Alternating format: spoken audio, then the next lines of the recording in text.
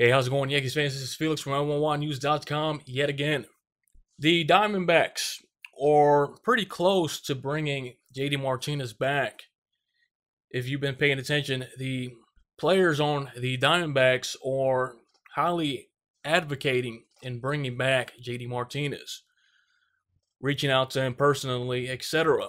Now, the Diamondbacks have come up with a plan of obtaining JD Martinez, maybe a similar contract like the Cubs gave to Darvish, where they're paying him like 20 million, then 19 million, then 20 million, then 25, whatever, like trying to fit their business model of how much they're going to spend per season.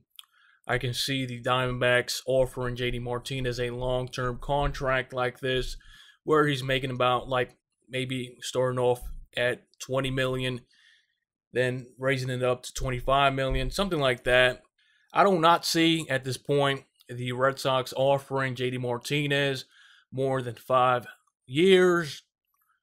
Their offer to him is supposedly 125 million for 5 years.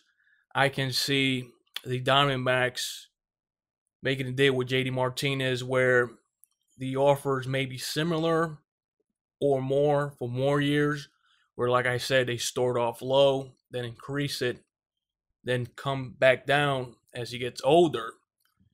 But like I said, more than 25 million. And like I've been saying, me and the 780 source have said on our recent podcast, we believe that JD Martinez will become a Diamondback yet again. What does this mean? This means the Red Sox might get more dangerous. I know I keep mentioning the Red Sox, but really the Red Sox are the only team that stands in between the Yankees and first place. So let's say the Red Sox lose out on JD Martinez, they're still going to have that money to dump on other players. Morrison, the former Ray, his name is popping up. Edwin Encarnacion is popping up as well. Let's say the Red Sox sign maybe a Morrison and save some money. They still have money, folks, to go after a pitcher like a Arrieta or Cobb, maybe. So JD Martinez going to the Diamondbacks works 50-50. The Red Sox might settle for less with a Morrison. And yeah, I believe that the Red Sox, if they obtain another starting pitcher, because the Yankees obviously have not, they become a threat. Yeah, I'm not living in denial. I know a lot of people have been triggered by me saying that the Yankees currently have a wild card caliber team. And when I say that, people say, oh, I'm saying that the Yankees suck and they're going to be a 80-win team. No, they're going to be, as of now, they have a team that can win 90 to 93 games in a season, okay? Well, with that extra punch with a starting pitcher that's legit, they raise their chances to being a first-place team. That's what I mean.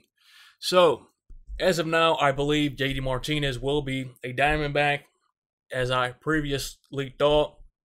Expect the Diamondbacks to offer JD Martinez close to 7 years, because obviously he's not taking 5 with the Red Sox. And remember this, JD Martinez has only had one healthy full year in the major leagues, so the Red Sox are smart just offering him 5 years. Like I said, if the Diamondbacks sign him, expect a contract where it's more comfortable for the Diamondbacks to pay.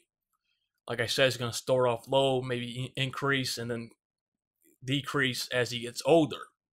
Probably throw in an option as well with some perks here and there, like become an all-star or whatever and get a raise or something like that.